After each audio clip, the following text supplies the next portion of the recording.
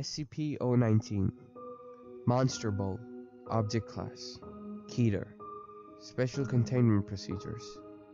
SCP-019 is to be kept on a wide grate in a 3 x 3 x 4 meter reinforced concrete room installed with an incinerator. Room is to be kept at 0 degrees Celsius when incinerator is not activated. An observation chamber separated by a plate glass window is to be used for constant observation of SCP-019.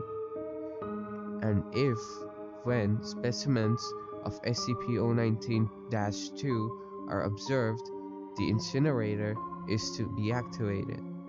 In the event of an outbreak of SCP-019-2, ordinary firearms are successful in terminating individual specimens, although in the case of swarm-level outbreak, flamethrowers may be more effective.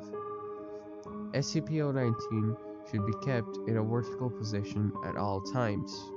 Description: SCP-019 appears to be a very large ceramic vase, 1.8 meter in diameter at the mouth and 2.4 meter high.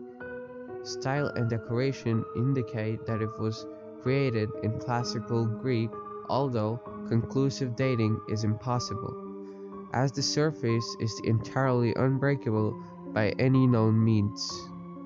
If a successful method is discovered, SCP-019 is to be destroyed with prejudice.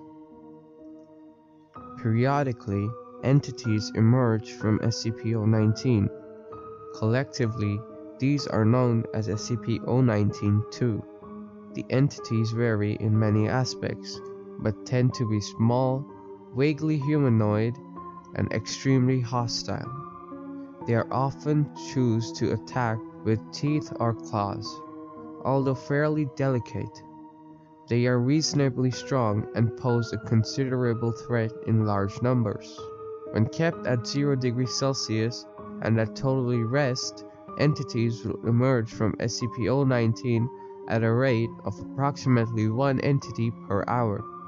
The following traits are known to affect SCP-019-2's manifestation rate: movement of SCP-019, threat to SCP-019, extreme temperature highs and lows, sudden shift in surrounding environment, introduction of objects or organisms to the inside of SCP-019 known as to cause a flood reaction, traits that may or may not influence SCP-019-2 manifestations rate, presence of a human life near SCP-019, current weather patterns, specific individual near SCP-019.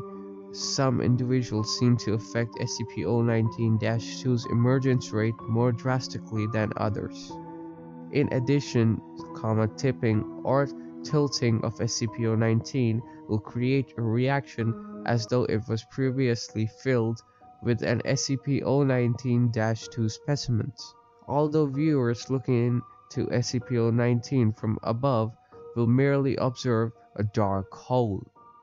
Due to the production rates of SCP-019-2, when the object is distributed, measurement of the internal cavity is difficult, but it is suspected to be inconsistent with outside measurements. Thanks for watching the video. Make sure to like the video and subscribe to our channel. It keeps us motivated to make more videos.